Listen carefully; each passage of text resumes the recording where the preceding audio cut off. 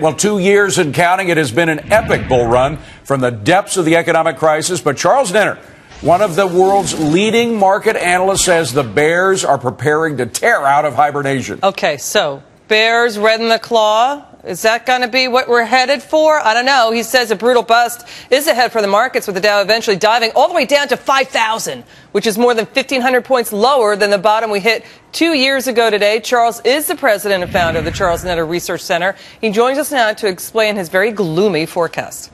Well, let's not start to be very gloomy. What happened was we went long in 2009, the first quarter, and we had an upside price target of 1356 on the S&P. So we're getting close. So I told my clients and pension funds and big firms and hedge funds to almost go out of the market, so almost totally out of the market. It doesn't mean we go down immediately. It can take a couple of months.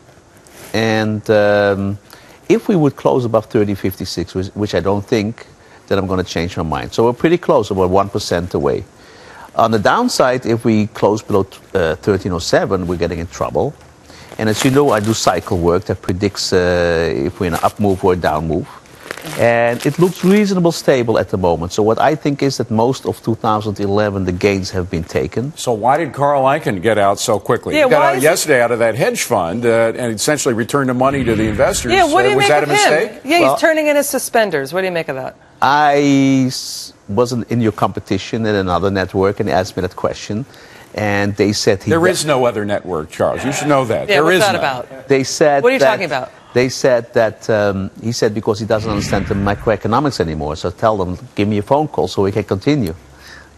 But that's I don't know. So he's out too soon, is what you said. No, but he says I don't understand what macroeconomic what's going on.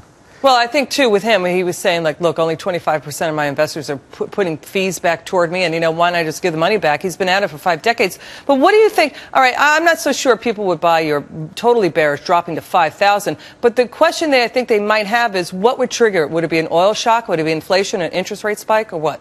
Last time I was on this only network that Yes. It was from London.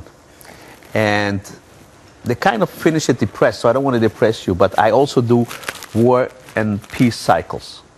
And it shows that we're going to have a major war starting the end of 2012, 2013. And I think that's going to do it. Wow. Well, the bears have not always been right, of course, over the past year and a half. There have been a lot of underestimating of how powerful earnings would be. That's where bears came up short themselves. They really underestimated the degree to which corporations and companies would be able to earn from consumer drive. They underestimated that. Did you as well? No, because I don't so much look at it. I just look at my targets. I developed a system that tells you the dates that things are going to happen and the targets. So we went long around 700 on the S&P.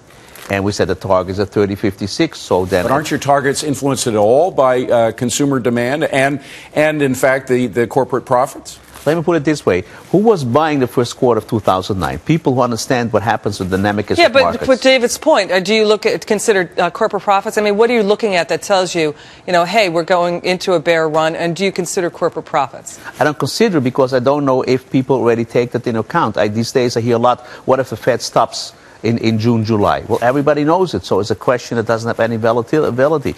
So I don't look at it because the target is there, and whatever brings us to that target, we'll read in the newspaper. So sideward movement until 2000 then, and then Katie bar the door. It's yes, we're getting in trouble. Oh, Charles Nenner, thank you very much. Charles Nenner, president and founder of the Charles Nenner Research Center. It's so good to be with you today, sir.